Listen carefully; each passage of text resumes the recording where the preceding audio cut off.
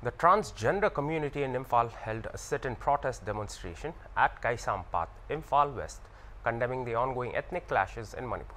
Speaking to the media, transgender activist Shanta Khurai said they have come out not as a transgender but as a fellow Manipuri, as every Manipuri is suffering in the present scenario. Khurai termed the state government act of seeking intervention of central forces as unfortunate as it failed to cater to the need of the people. Khurai demanded a refugee law in the country. Raising strong objection to internet ban in the state for around 30 days as violation of human rights, Khurai said it had affected everyone in the digital age. Khurai also raised concern about SOO militants breaking ground rules. The community also held 2-minute condolence prayer for people who lost their lives in the recent violence. I'm Santa Khurai, and today we have this sit-in protest. We have come out to organize this protest not as a transgender exclusively, but as a native of Manipur, because we have witnessed the terror that the people have faced for so long. And every time the conflict happens in Manipur, then the state demanded the central forces to come to Manipur to deal with the situation, which is a very unfortunate thing that we have experienced, because the external forces that's coming to intervene with the crisis and the violence doesn't meet the need of the community in the state. Instead, we share resources, and we all know that Manipur is a poor state. And the second thing is, like, Manipur and the other neighboring states in the northeast are very vulnerable, because we have shared 98% of the land border with other countries like Myanmar, Bangladesh, and China. And the state are very vulnerable. So anything can happen, any kind of such conflict, internet conflict can happen because of the illegal migrant coming in fluctuation. And also,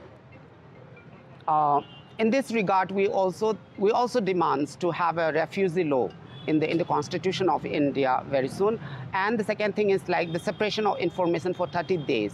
And we are now in the digital era, and internet is a lifeline for many of the peoples, and this really affects the livelihood of peoples, and this is violating the rights to life of the peoples of Manipur.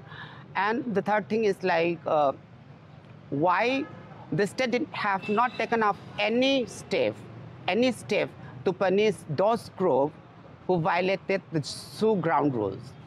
Because it was the ground rules was already violated. There was no arms in the camp. The militants were not in the camp, but still the government has not said anything against them. And this is also something we have to have a very critical understanding of why this is happening. And also, looking at the entire scenario, we feel like the central government is deliberately act to wipe out an entire generation of Manipur.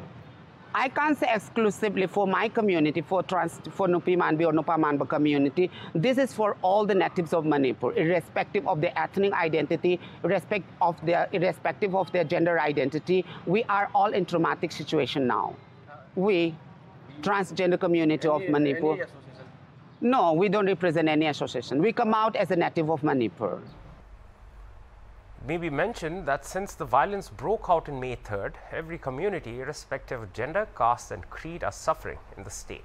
Most ATM booths have no cash. Curfew is relaxed for only a few hours every day. Gas stations are not opening. In effect, people are buying petrol at market for more than rupees 170 per litre in places. All educational institutions are closed down as they are being used for quarter for central forces.